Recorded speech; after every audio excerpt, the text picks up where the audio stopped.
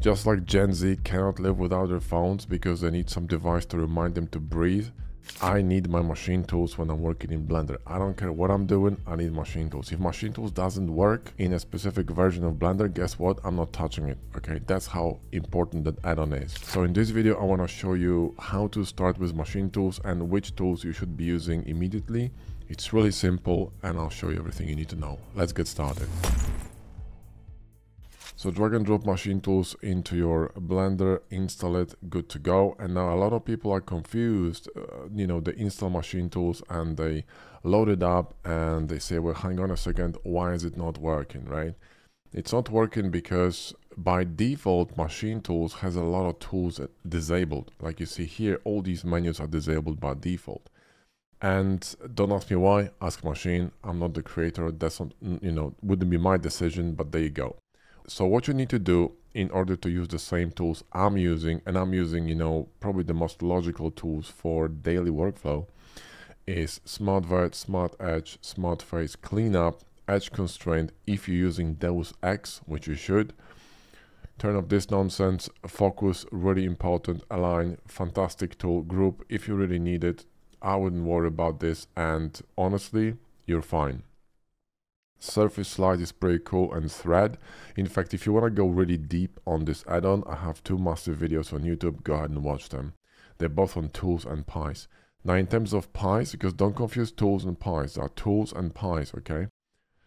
Now in terms of pies, we're gonna have mode pies, save pies, shading, views, alignment. Actually shading, you don't need it. Alignment and cursor, these, okay? These pies I would recommend having turned on. And that's what I use basically 99% of the time, okay? Now in terms of assigning shortcut keys, like custom shortcut keys to these add-ons, don't do that. That's not my recommendation. I use default ones for hard ops, box cutter, mesh machine, machine tools, decal machine, keytops, cableator, our add-on. It doesn't matter. They design in a way not to conflict with one another, okay? So you can use them as, at default settings, gonna be fine.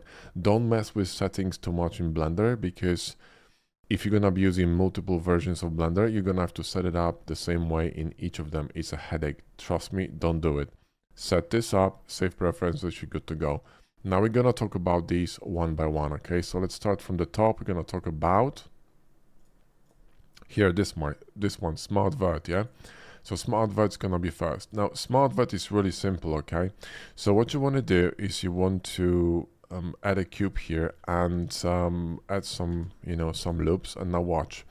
If I want to collapse certain geometry, so I want to collapse certain, vert to vert, all I want to do is I want to select, verts, and the last one I'm going to select, press 1, they're going to collapse to it. So they're going to collapse to the last vert selected. So it's going to be kind of like a merge at last, which is a Blender behavior, but this one is much faster. Now another one is going to be shift 1, which is going to collapse them in the middle.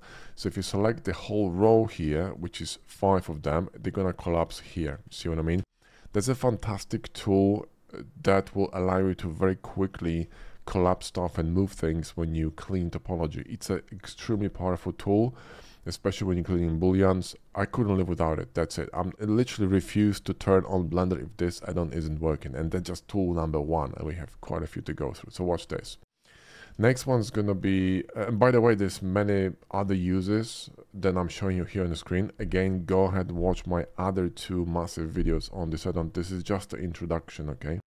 The other 2 videos are 1 hour each. So yeah, it's a lot to talk about, all right? Cool. Now, next one is gonna be a Smart Edge.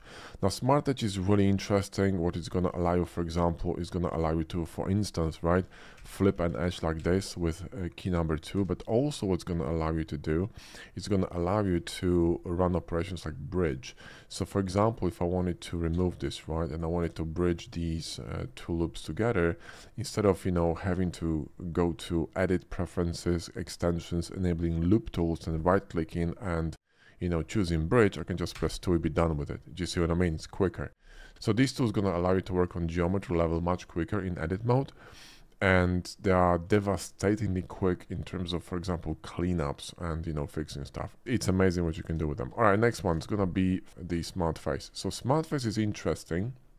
It's kind of like a grid fill. So let's say I have these faces missing here and I wanted to reconstruct them, I can just select one corner, right, and just press 4, and it's going to rebuild it with the same curvature. So it's a really interesting tool, and it's going to also kind of follow the flow of topology. Not as well as grid fill, but it's good enough. Now this is fantastic for rebuilding faces very quickly. And again, there are other ways of using this tool. So, like I said, the 2 long videos on this, they explain everything in detail. This one is just to, give you kind of like a starting point with this add-on, okay? Next one is cleanup. This one is just genius. I mean, let's say you got a plane and you got some nonsense here, right? Floating on your geometry. Let's just split this and maybe grab some of these and move them somewhere here, do something like this, whatever. It's a disaster, right? So cleaning this, you could do this, by selecting them, pressing 1 with machine tools, etc. But the quicker way to do this is simply pressing 3, which is a cleanup. It should clean up all the non-manifold geometry, including faces. So for example, right, if I'm going to split this in half here and grab all these here, right, and move them up and close them with a face and pop a face in here, if I wanted to clean this up, right, with machine tools, all I can do is press 3 and now go here and enable face cleanup as well, and it's going to allow you to clean everything, including edges, faces, and verts. So again, you got quite a powerful menu here that you can play with. That's going to kind of fine-tune how this tool behaves, but you access it with a key number 3. That's all you have to do, right? Very powerful. Next one's going to be edge constraint, and this one is from Machine Tools Deus Ex. It's going to allow you to, move faces in this way, so shear them, but also it's going to allow you to kind of straighten whole edges and loops, especially when you have something like this, right? So let's say you have this, have this edge, you wanted to move it. So, Alt-R, you can rotate it, but you also can flatten it. By default, if you go as Z0, it's not going to work for you because you're going to get, you're going to have this side of the cylinder being flattened. You don't want this to happen. What you want is you want to, drop this edge down by sliding it on these, guide edges here, right? So you want to select this, go Alt-R, then Shift, and just tap Z and click. And it's going to see perfectly align this on a Z-axis without changing the shape of this cone. This tool is extremely powerful, especially that you can, do it with multiple edges, okay? It's an amazing tool. Next one's gonna be focus and align. Okay, so focus is a brilliant tool. Let's say you got a cube here and it's rotated and moved here in space. You got a cylinder here and you want to align the cylinder to this cube. And we're talking about location and rotation. So select the cylinder, Shift, select the cube, Alt-A, and there you go, Bob's your uncle is here inside, aligned, location and rotation wise. A very powerful tool, all right? Focus is also interesting. It's a kind of like a local view on steroids. You know that you have a local view in Blender by pressing, / on the keyboard. You can enter local view, which kind of isolates your view in Blender. But what you can do with machine tools is you can kind of access like a multi-level local view. So if I select these 3 cubes here and go Control F, you see I'm going to have this kind of a frame here around. I'm going to have this menu with optional tools here. And if I'm going to be in the multiple setting, I can actually keep going deeper and deeper into the rabbit hole. So you can isolate whole sections with booleans, and it's very powerful. And then you can click off of this object and Control F, Control F, Control F to go back in time. So kind of like move backwards from these kind of like deeper rooms, you know what I mean? Deeper local views. This is extremely powerful for working with booleans. Mirrors as well, because you can unmirror something. So if something is mirrored across, you can unmirror it. Extremely powerful stuff, okay? Next one's gonna be pies. Now pies are amazing. The first one is Mode Spy, and this one is the best pie menu that has been ever created, period. That's it, like that's it. There's no argument there, okay? This pie menu transforms vanilla Blender experience into something that's actually bearable, because vanilla Blender, edit object 1, 2, 3 for vert, edge, and face is unbearable. I mean, it actually makes me want to crawl into an oven, open the gas valve, and play with matches. I'm not kidding. It's that painful. So in vanilla Blender, you have to press tab to toggle between object and edit mode. In here, all you do is press tab and swoosh.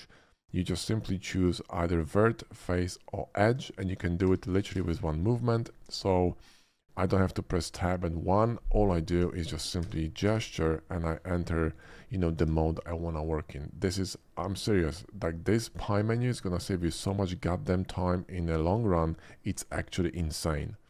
Think about it. Every time you go to edit mode, you don't have to use this nonsense in vanilla Blender. You just gesture with your mouse, done. Now all you need to do is learn, you know, where these verts, edges, and the face, you know, pie menu is located, and eventually it's going to be a muscle memory. Okay.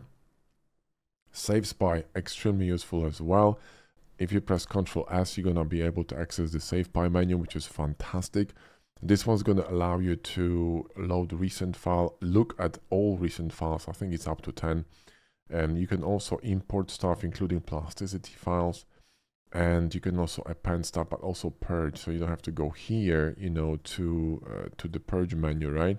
You can just do it from the pie menu. Very useful. And you also have some, you know, menus here in the bottom, which is really awesome. So that is absolutely fantastic. Next one's going to be View Spy and Alignment Pie. Now, View Spy is brilliant when you're going to render something. So if I have a cube here and I wanted to add a camera in a scene, I would need to go here and add a camera, then, you know, move it, adjust it, right? Very annoying. I don't want to deal with this nonsense. I want to adjust my view the way I want to shoot. I want to press page down, add a camera, and I'm done. Then page down, lock to view, I can adjust it, right? I can then, you know, add or change the focal length. So let's say 85 to make it a bit of a longer lens, you know, adjust it here, page down, unlock from view, I'm done. If I want a second camera, no problem, click, page down, alt click, second camera. Do you see what I mean? Way quicker, less headache. So there you go. And next pie menu, let me see this. I think I turned it off. Next pie menu is going to be Align Pie and Cursor and Origin Pie, right? These two on the bottom. This is so good. Okay, so good. Like all these tools are amazing, but you know, I don't know which one is the best. My favorite, they're also good. So this one's going to allow you to align elements like faces, verts, etc. to one another. So let's say that I have this vert somewhere here in space. I wanted to bring it back to, you know, to sanity and align it so I have a cube again. Select this one, select this one, and this one is view based.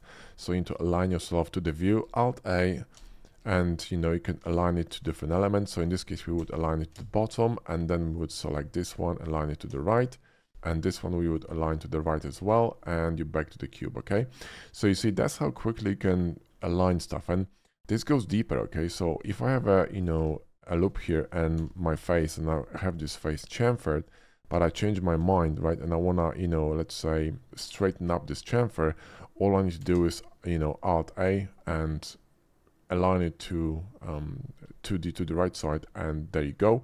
And if I wanted to align it down, I can do the same, you know, I can do the same thing. I can align it here, and then, for example, move this edge here, right? So you see like how powerful this is going to be when you model.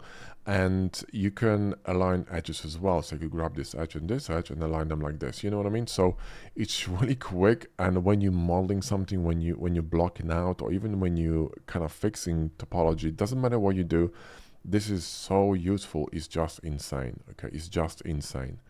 So yeah, use this tool. And the last one is gonna be Shift S, which is the combination of Blender, you know, the cursor pie, and also the origin menu, which is actually hidden here under object. You have to go here, set origin. Okay, so these two are kind of combined together, but in a very powerful way. In addition, it's going to allow you to align your cursor to your geometry. So if I'm gonna, for example, you know, create a chamfer here, and I want to align my cursor, which at the moment is aligned to the world view, right? So world view, let me just pop the z-axis so you can see, that's my alignment. Watch what happens when I'm gonna add it to, move it to my face, right? So if I'm gonna select the face here, Shift S to face, boom, my cursor gonna get aligned. You see what I mean? So that's really important when I, for example, want to align mesh to my cursor. So add a cube, right? Shift S to cursor, boom. See what I mean? You see how quickly you can work with these tools. So if you're gonna combine this with Hardups and box cutter, you're gonna be working, you know, 8 times faster. In fact, machine tools is such an important add-on. right? That we use it in our vanilla course, which is the hard surface accelerator. So all the tools we use there are vanilla and Blender based, but Machine Tools is the only external add-on we use for this course because it's simply so good. You need to learn it, and you need to, you know, take advantage of it because it's just amazing. And we do teach you how all these tools work in vanilla Blender because you have to know this. We don't want you to rely on slow tools. We want to start teaching you from the very first course how to work effectively and efficiently, because that's how you should work. Time is not free, time is extremely expensive. And, you know, this will introduce you slowly through the hard surface accelerator course to this kind of like a really efficient hard surface workflow. And then you can follow up with other courses that we offer, like for example, the ultimate guide to hard ups and box cutter. And with these two courses, you're gonna be dangerous, right? And you can learn all these tools within, you know, like 2-3 weeks tops, or maybe 4. And you could have a very good grasp on add-on workflow for hard surface modeling, the hard surface accelerator. You can learn Blender basics and all the tools and menus and workflow literally in 2 weeks. Because that's how the curriculum is designed. Anyway, the link to both courses is in the video description and in the comment pinned under the video. But there you go, these are the tools, and like I said, you should be using all of them because they're extremely powerful. And just going back very quickly to this pie menu, in addition to moving cursor, obviously you can also move the origin point, which is really powerful because you want these two tools to, you know, they work in tandem. You cannot just use only, you know, cursor. You're usually gonna be using cursor and origin point, and it just makes sense to put them in one menu. So for example, if I'm going to, you know, let's just, you know, curve this. So now if I want to move my origin point to an edge or to a face, so let's just grab a face and shift S into face, right? My origin point is going to move here. And now if I'm going to go to object mode and I want to move my cursor to my object, so to origin point, shift S and move to selected, which is going to move it to the origin point.